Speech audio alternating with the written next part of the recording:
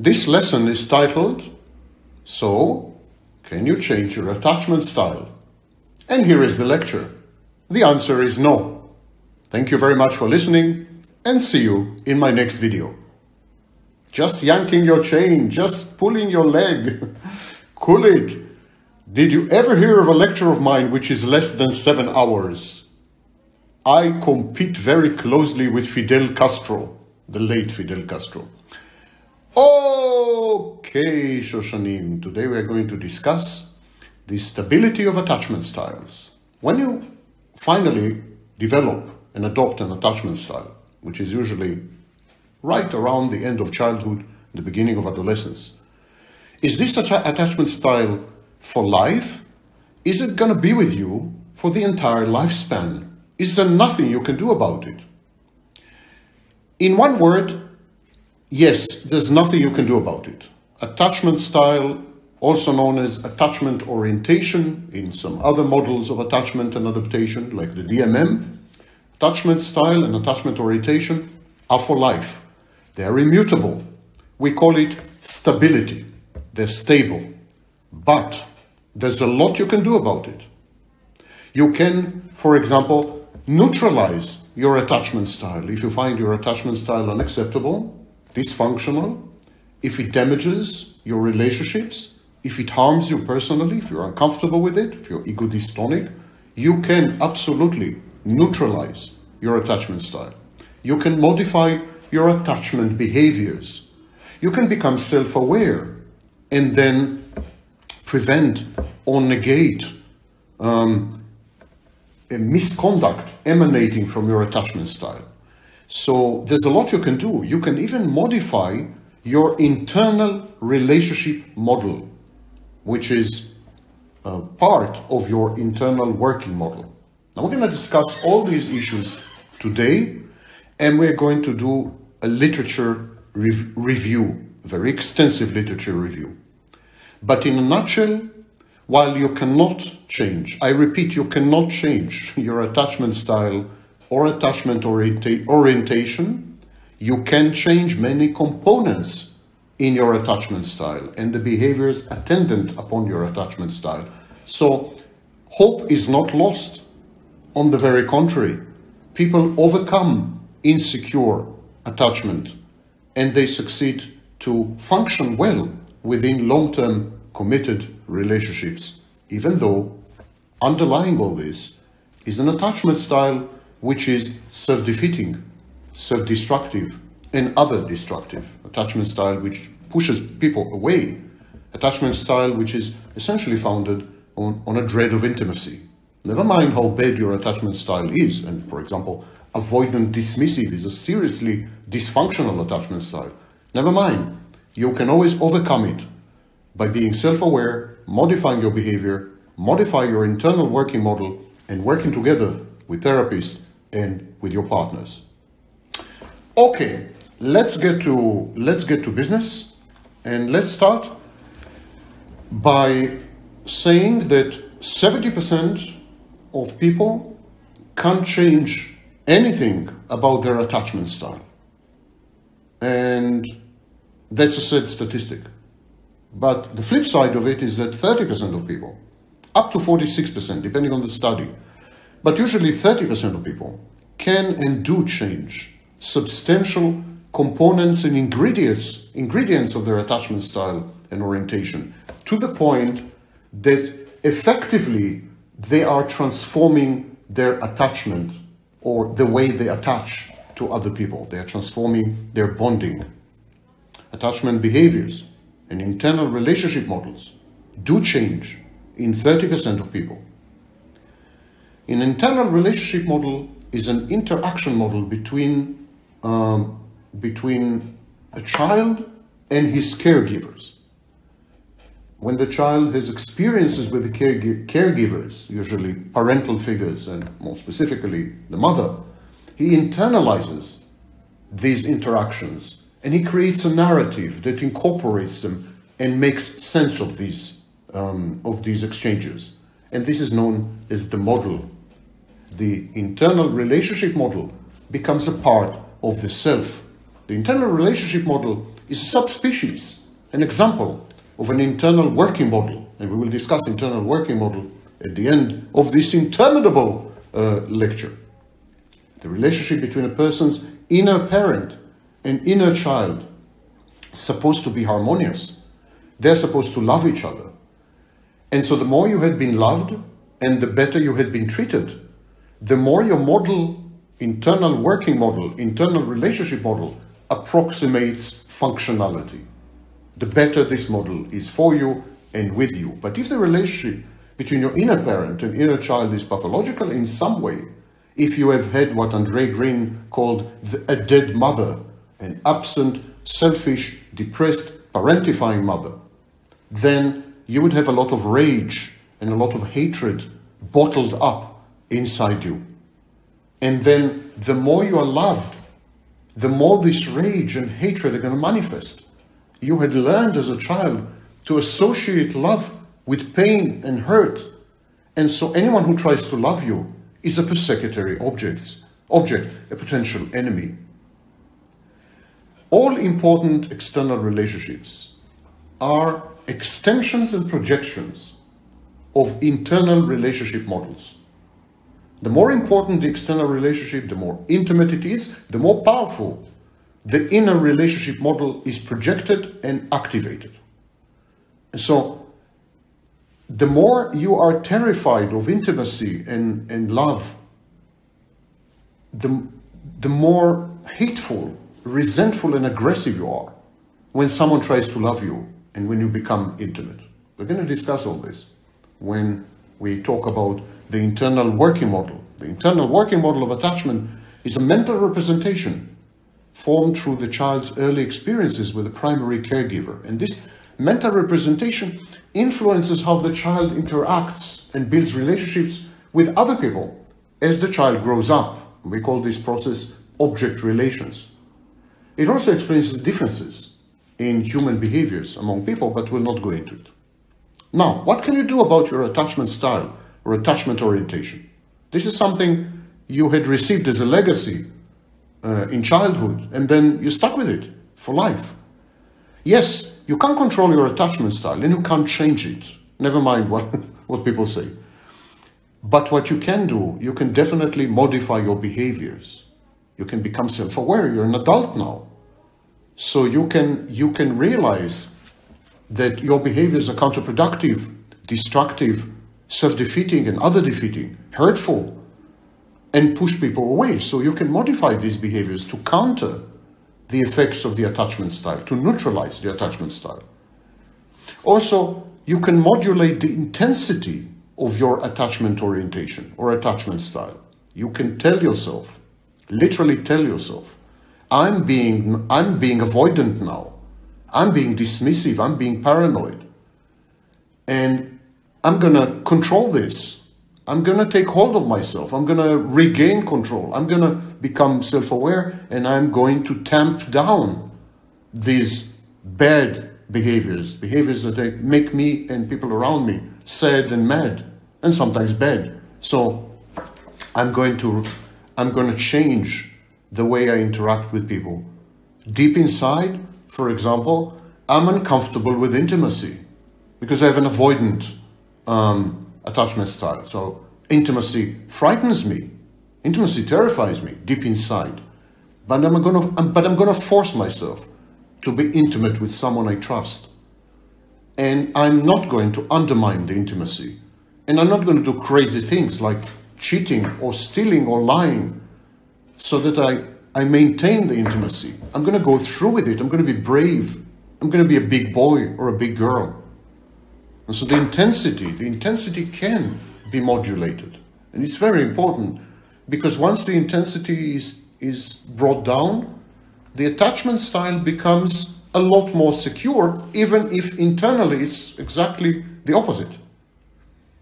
The changes in intensity, in behaviors, and in the internal working models are brought on and mediated via qualitative relationships or the quality of relationships. If you have a series of good relationships, healthy, loving, caring relationships with empathic people, you will likely take more risks in future relationships. So ipso facto, by definition, you will have become more secure, even if your internal style is immutable, the same. Outwardly, behaviorally, you'll become more secure. But if you're exposed to abuse, to bullying, to intermittent reinforcement, if you had a succession of partners who broke your heart and dismissed you and humiliated you and rejected you, then of course you may develop avoidance, even if your attachment style is basically secure. In other words, you can be conditioned to some extent, and your behavior can be modified. So, quality of relationships. Then there's an issue of trauma. If you experience trauma, it tends to change the way your attachment style is expressed. Now, that's a very important distinction. Attachment styles can be expressed in myriad ways. And so you could have the same attachment style from cradle to grave, and yet behave very differently in different periods of your life, because you're expressing the attachment style, the underlying attachment style, very differently. So trauma changes the expression of attachment styles. Therapy, a good therapist, if it's a psychodynamic therapist, using transference and countertransference, if it's a CBT therapist, using, reframing and other CBT techniques, but a good therapist, a therapist who provides you with a holding environment, a containing environment, a therapist who provides you with, in essence, unconditional acceptance in a way. Such a therapist can induce massive changes in you. He can be a proxy for or a surrogate for an intimate relationship, kind of a bridge. So therapy is very crucial. If you have a personality disorder, that's a very bad prognosticator. It means that your attachment style is extremely likely to be deficient, dysfunctional, and insecure. Narcissists, for example, people with narcissistic personality disorder, people with borderline personality disorder, let alone psychopaths, they all have severe attachment dysfunctions because they're incapable of perceiving other people as separate entities with their own needs and wishes and preferences and priorities. So they are unable to relate to other people as external objects. The psychopath treats other people as instruments. The borderline treats other people as external regulators of her ego functions, ego boundary functions. The narcissist treats other people as sources of narcissistic supply. This is a bad ground. This is not the right ground for attachment. This is wrong soil. No attachment is going to grow there. So personality disorders. And finally, life crisis. Life crisis can induce an apparent change in personality orientation, which is actually a change in behavior, not in orientation. We're going to delve, in the second half of the lecture, we're going to delve into the issue of internal relationship models, internal working models, and how they can be modified. But I promised you a literature review, a boring literature review, and I'm a man of my word. Plus, it's a pleasure to torture you. All right, Shoshanim. We start with a very recent article, Chopik, Edelstein, and Grimm, 2019. The article is titled Longitudinal Changes in Attachment Orientation over a 59-year period. It was published in the Journal of Personality and Social Psychology, volume 116, of course. And I'm going to read to you the abstract. Research on individual differences in attachment and their links to emotion, cognition, and behavior in close relationships has proliferated over the last few decades. However, the majority of this research has focused on children and young adults. Little is known about mean-level changes in attachment orientation beyond early life, in part due to a dearth of longitudinal data on attachment across the lifespan. We found, say the authors, that attachment anxiety declined on average with age, particularly during middle age and older adulthood. So they're talking about intensity. Yes, intensity declines with age, which is, by the way, very true for a variety of other traits, personality traits, and a variety of other mental health disorders. Psychopathy ameliorates with age, anxiety ameliorates with age, narcissism changes with age, borderline personality disorder disappears with age. Age has something to do with all this, and attachment style or attachment orientation is an extensive trait. In other words, it's a trait that is ubiquitous in all areas of life and colors the entire personality, so naturally it should undergo some kind of change with age. They continue, the authors continue, attachment avoidance decreased in a linear fashion across the lifespan. Being in a relationship predicted lower levels of anxiety and avoidance across adulthood. Men were higher in attachment avoidance at each point in the lifespan. You don't say. Okay, now back in time, 25 years. We go to an article titled Attachment Styles in Close Relationships, a 4-year prospective study. It was authored by Lee Kirkpatrick and Cindy Hazan. It was first published in June 1994 in the journal Personal Relationships, the journal of the International Association for Relationship Research. Again, I'm going to quote from each article. I'm going to pick up segments from each article and I'm going to read them aloud to you, mainly because I'm lazy. Okay, here's what this article says. A longitudinal study of 177 adults examined the stability of adult attachment styles and of romantic relationships over a 4-year period. Findings included the following. A.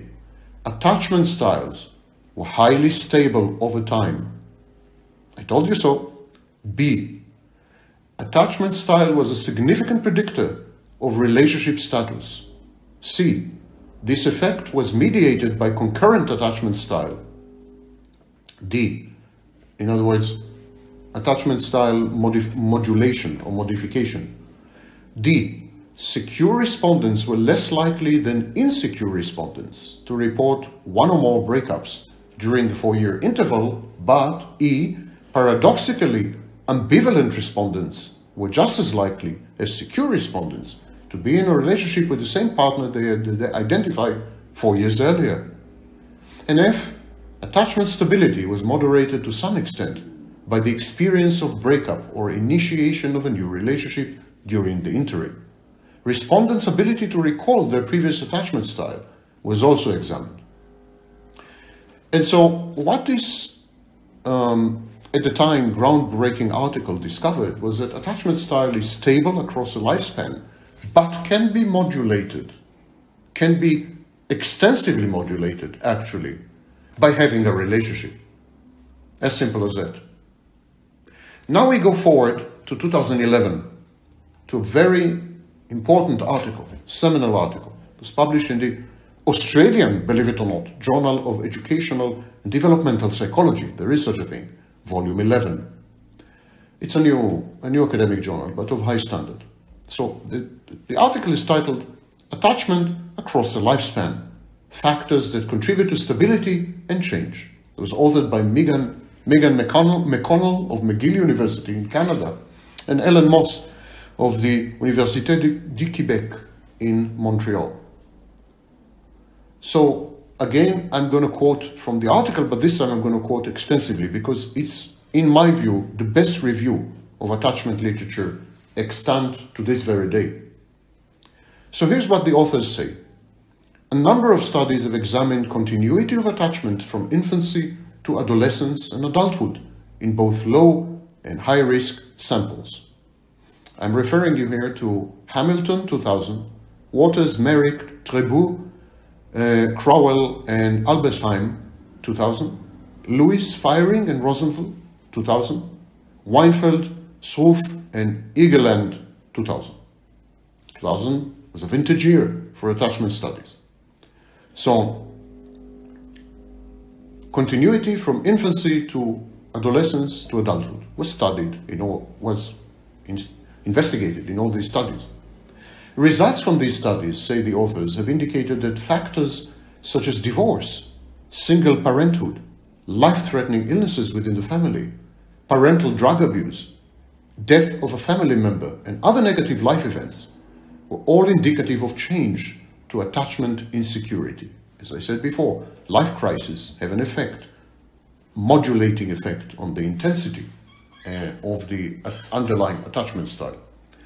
In addition to the longitudinal studies, continue the authors, in addition to these studies looking at attachment stability, the research on this topic has expanded over the last 2 decades, as investigators have examined continuity and discontinuity across particular developmental periods, such as infancy.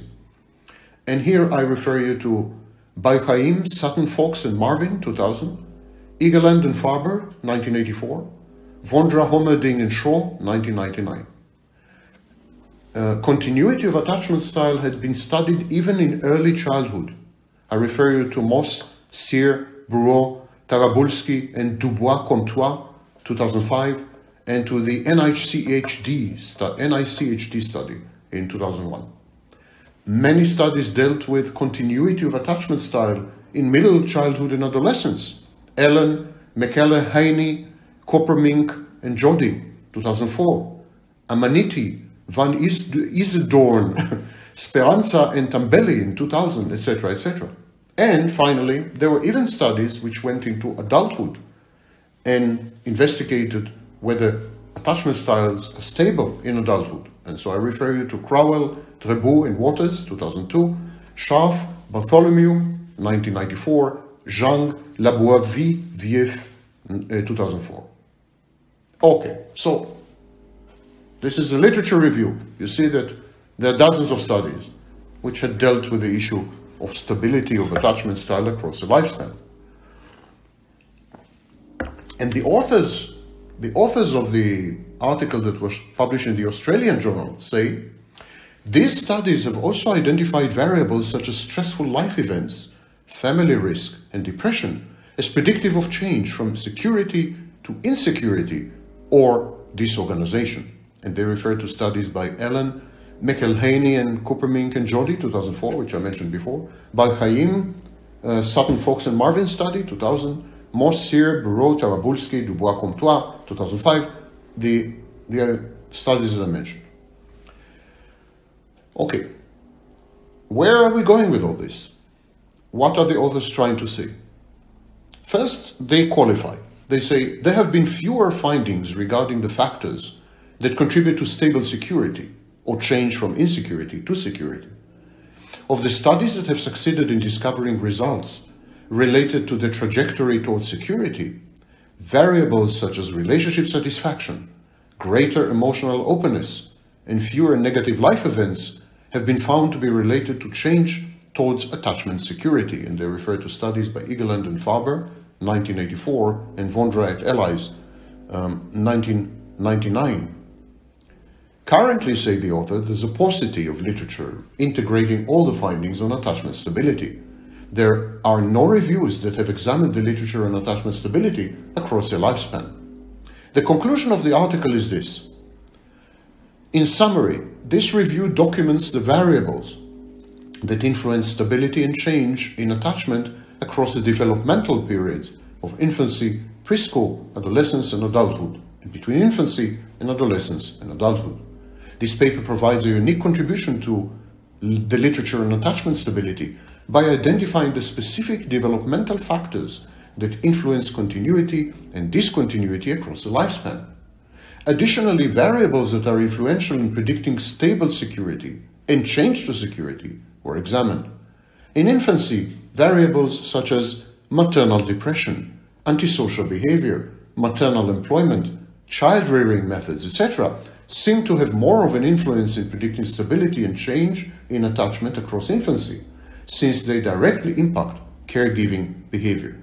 And since the attachment relationship is in the process of formation during infancy, variables that directly alter caregiving behavior have a significant impact on the attachment relationship.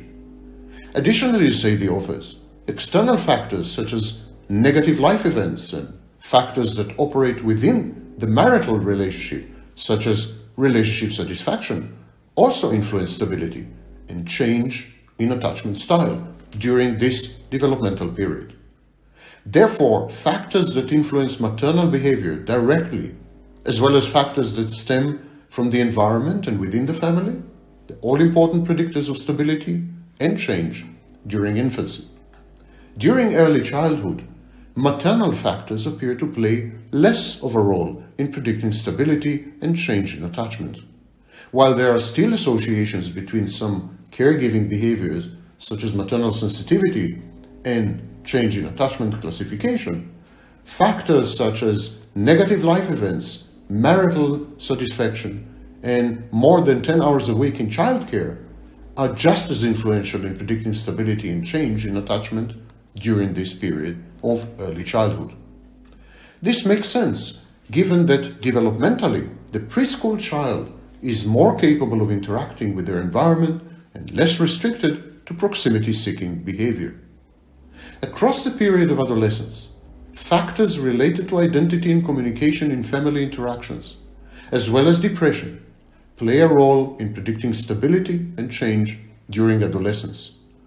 There are important issues that adolescents often struggle with, and it seems appropriate that they would be influential in affecting the course of the parent-child relationship during this period.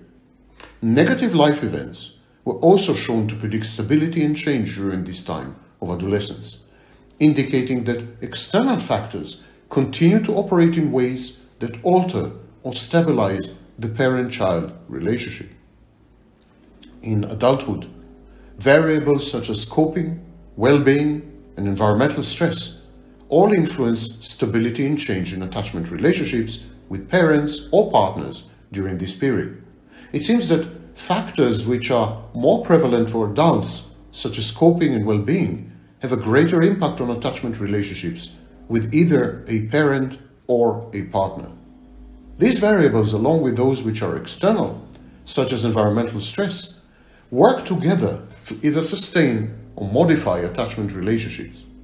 In regard to stability from infancy to adolescence to adulthood, negative life events stand out as the strongest predictor in influencing change to insecurity in attachment relationships over time. Events such as the loss of a parent or family member, parental divorce, living in poverty, parental hospitalization, or abuse all significantly alter caregiving behavior and dynamics within the family. Those factors that maintain stability or predict change to security in attachment relationships over time are less clear. What is clear, however, is that experiencing a negative life event has a dramatic effect on the quality of the parent-child relationship, and this will likely set the stage for other maladaptive outcomes for the child later in life. I've read the whole very long article. I think it was about 30-something pages. And what the authors are actually saying is that sometimes after adverse childhood experiences, ACE, and negative life events or life crises, sometimes people develop insecurity or increased insecurity. But we don't know whether people transition from insecurity to security, and if so, what causes it. It's as simple as that. So it's easy to become less secure. We have no proper documentation of cases where people became more secure. And even in transition from secure to insecure, this is usually in the margins and usually temporary. And so it looks much more like a modification of behaviors, intensity, and the internal working model than anything fundamental, because people afterwards default to the original attachment style. So yes, attachment styles can be suspended, can be modified to some extent, they can be played with, they can be neutralized, but there is no proof at this stage in any study that one attachment style disappears and another one appears. And there's god-awful confusion between attachment styles, attachment behaviors, and internal relationship models. Let's go to another article, 1997, why does attachment style change?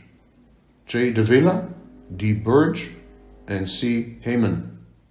It was published in the Journal of Personality and Social Psychology, October 1997.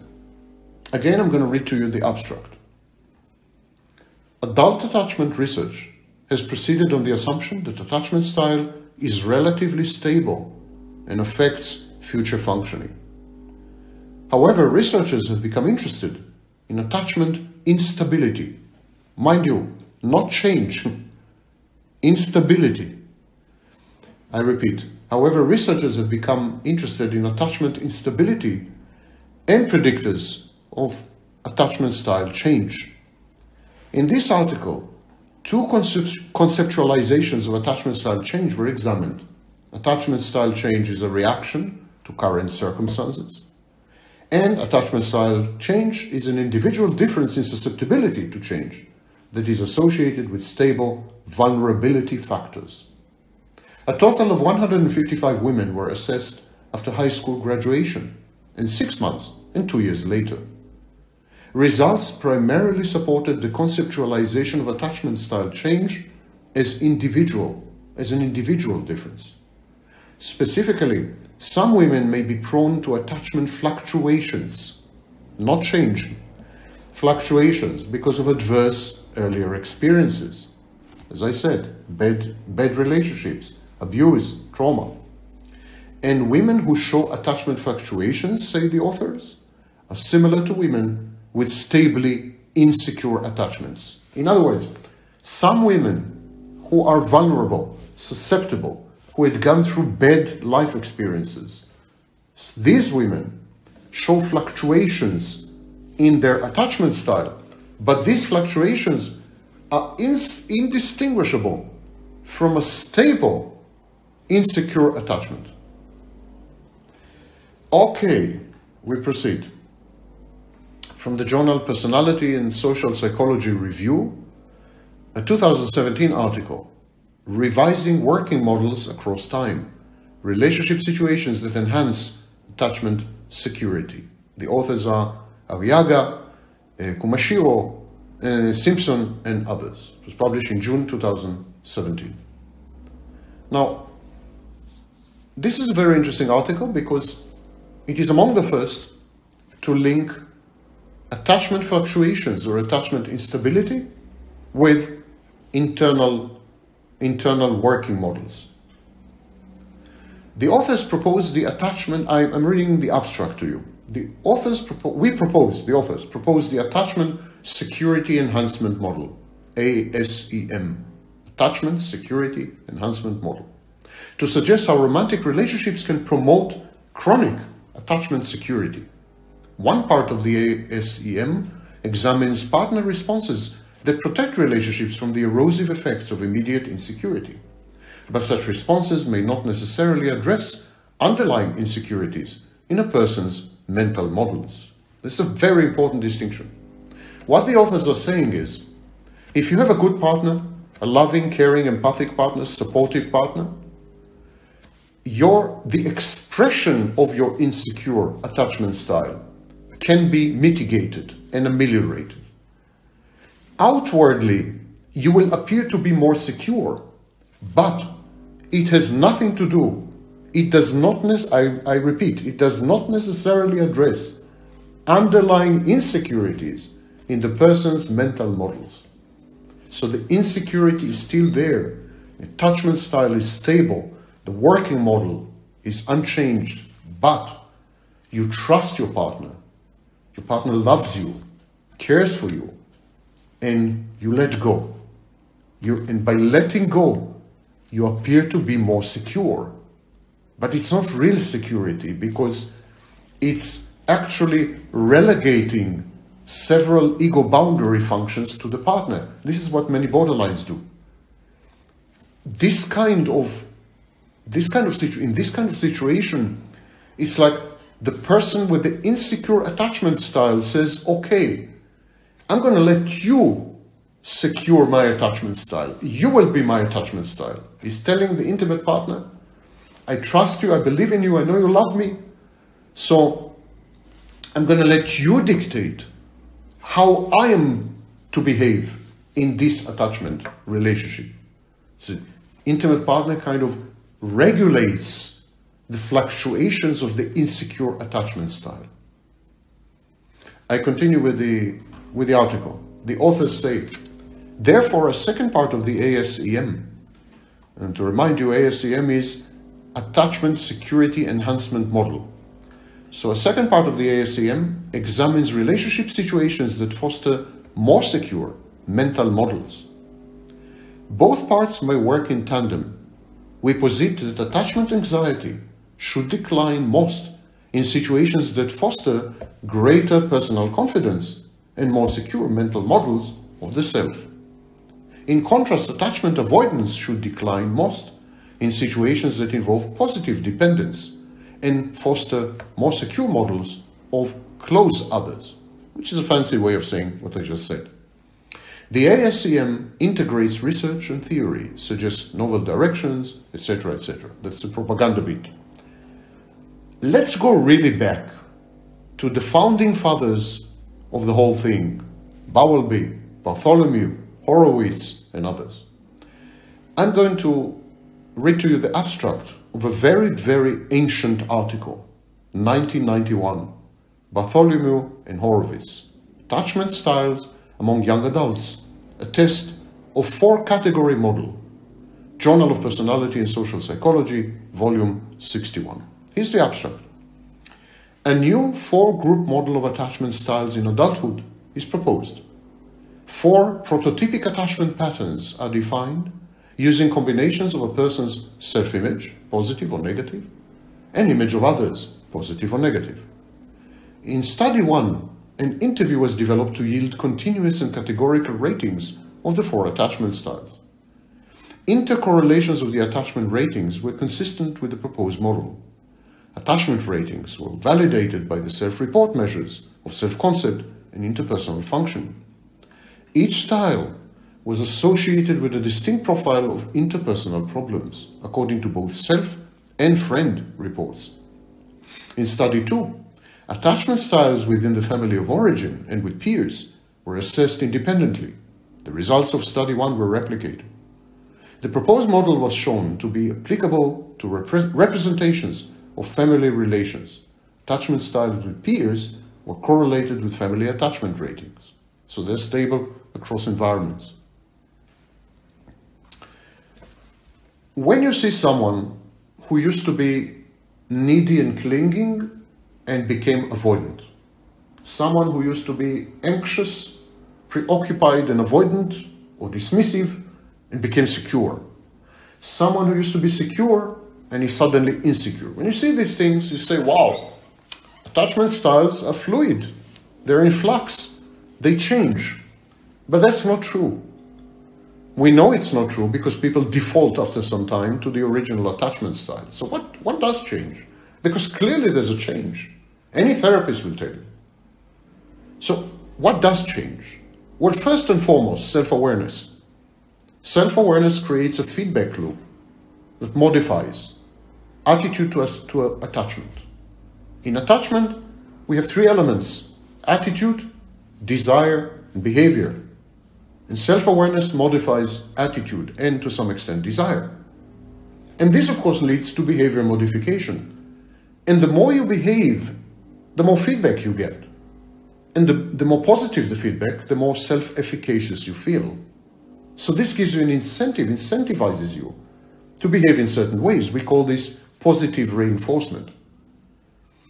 And so this is one trajectory, one way that visible attachment changes. The other way is by changing the way you see the world. The way you see the world, the way you see yourself, and the way you see yourself in the world, interacting with other people. And this is known as the internal working model, IWM, internal working model. Like many other things, it was invented by John Bowlby, a brilliant psychiatrist. He came up with a theory of attachment, later modified by Mary Ainsworth and others. I recommend to you to watch my videos on attachment, including the latest one, about DMM. But John Bowlby's theory of attachment asserted that infants are born programmed to seek connection and proximity to caretakers because they need to survive. They need to create an attachment bond because otherwise they die. They need food, they need shelter, they need to motivate their mothers and fathers to take care of them. Smiling, crying, these are all signals, bonding signals, attachment signals. Over time, children learn to internalize the whole process of attachment. And they use these base relationships with primary objects, primary caregivers. They use these base relationships and they form a kind of narrative or script or prototype. And this becomes the template upon which they construct all future intimate relationships. Honestly, all future relationships, not only intimate. And this prototype, the prototypical relationship, it's a kind of it's archetype. It's a set of archetypes. And it's called the internal working model. It's very symbolic, it's highly symbolic. It consists of how the child interprets and responds to the caregiver's behaviors. The child forms an expectation, and then he uses the expectation to plan and to decide on acting, and then he acts, and then he gets feedback. And the feedback modulates and modifies his behavior. And it's kind of a loop. And so internal working models are very, very significant, very important in developmental psychology, in a child's development, because they're kind of inner navigation system, inner guidance system. All future behavior is literally dictated by the internal working model. If you have a view of the world that is hostile and dangerous, it's one thing. And if you have a view of the world that most people are good, you'll have a different life. Internal working models influence emotions, behaviors, cognitions, interactions with others, expectations about relationships, you name it. These are models of the whole world. It's a model of the world. It's a theory of the world. Like we have a theory of mind. Theory of mind is we're trying to decipher what makes people tick, what people are thinking. So theory of the world is the internal working model. These models operate outside of conscious awareness. That's why they're so powerful. They unconsciously direct the attention and the behaviors in relationships. Internal working models are dynamic. Don't misunderstand me. They're not set in stone. They are dynamic. They can change under certain conditions.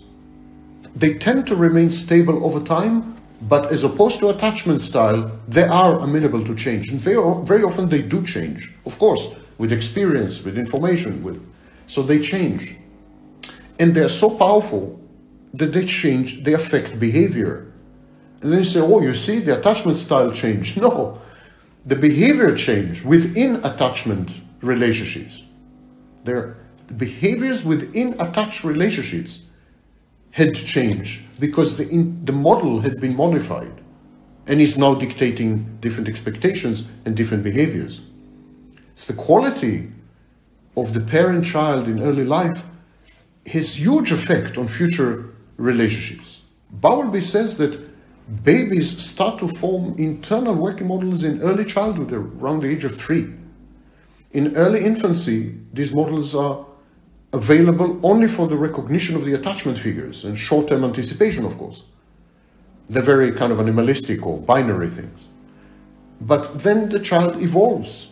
There's memory creates identity, all kinds of cognitions are linked together, and then they're connected to emotions and feelings. And so the model becomes much more complex and more enriched. And these models become general mental representations of other people and of yourself, of oneself. You suddenly have a model of yourself, and you have a model of other people. And it's the same model. And then you put the two parts together, and suddenly there's an interaction, like sparks in a plug, Suddenly there's an interaction, like two magnets, if you wish, attracting each other. The two parts of a model are indistinguishable. If you modify one part, for example, how you see other people, you modify the other part, how you see yourself, and vice versa. That's why personal experience constantly alters, changes the internal working model and experiences you've had with other people more so. In adulthood, this representation, this internal working model affects everything in your life, your thoughts, your feelings, behavior, human relationships, but especially love relationships, which tend to replicate the first love you ever had, love of mommy. An internal working model of the self arises exactly because you are interacting with other people. It's relational. That's why the very concept of individual, the concept of personality are highly suspect. Because the model, the internal model that represents you, the internal model that is you, is totally dependent on the interactions with others, starting with very intimate and close others like mommy and daddy. A child derives beliefs about how acceptable the self is through the gaze of the primary caregiver. He judges himself by how responsive they are to him. A child whose caregiver responds reliably, predictably, lovingly, embracingly, empathically, this kind of child develops a representation of the self as lovable, acceptable, worthwhile. He has what you can call a positive self-image. These children see mother and father and whatever attachment figure there is, they see them as a secure base, a safe base that they can turn to whenever in trouble, whenever in doubt. These attachment figures represent safety. But imagine that you grow up with an inconsistent or unresponsive attachment figure. And then you develop a view of yourself as unacceptable, unworthy, unlovable. And so you have a negative self-image and low self-esteem. And the lack of attachment security means that you don't believe that your caretaker is accessible for safety and comfort. So you have to either refer to yourself, which creates narcissism, or excessively rely on others, which creates all the varieties of codependency. Researchers have identified 4 attachment styles in adults, according to different combinations of these inner working models of self and others. There's secure attachment. A securely attached person possesses a positive sense of worthiness and the expectation that other people are generally accepting and responsive. There's a preoccupied attachment. That kind of person has a sense of unworthiness, but a positive evaluation of others. The person strives to be accepted and valued by other people. Then there is the fearful avoidant attachment. It's a person who has a sense of unworthiness and expectation to be rejected by others who are untrustworthy. And this kind of person protects himself from anticipated rejection and abandonment by avoiding close involvement with others. And yet they have a strong dependency on others to maintain a positive self-image, so they avoid all the time, hot and cold.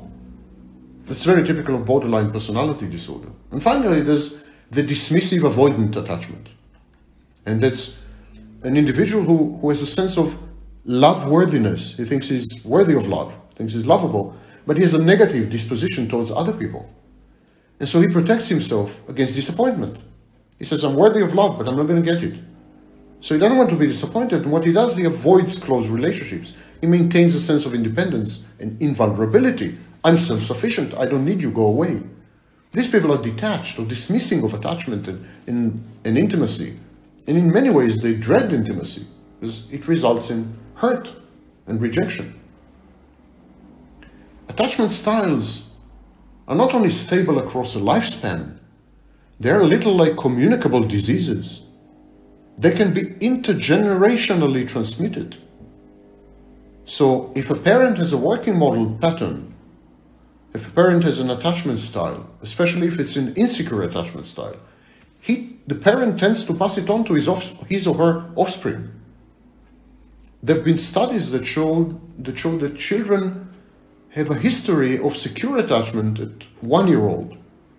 And they have more adaptive interactions subsequently, not only with parents, but also with peers and with teachers. These children behave in predictable ways, including with their own children when they become parents. So they tend to pass it on. And similarly, maltreated, abused children, they form insecure attachment and they tend to become abusive parents. And they create insecure attachment in their own kids. There are many, many studies that show this. And this maltreating, hurt people hurt, yeah? Maltreating cycle. It's very striking because you see how the internal working model is formed in early attachment relationships and then carried forward and reenacted in subsequent relationships. It's what Freud called a repetition compulsion. So, attachment styles are actually stable across generations. That's how stable they are. However, we are not automatons. We are not robots. We can become self-aware. We can work on our behaviors. We can modify the way we see ourselves and others. A good therapist will help you with this. A good friend will help you with this. And a good partner is better than both. So, work on yourself. Try to be less scared of the world and less terrified of yourself. Try to be more vulnerable, more open to the inevitable hurt of loss. Because it is loss that is the engine of personal growth and personal development.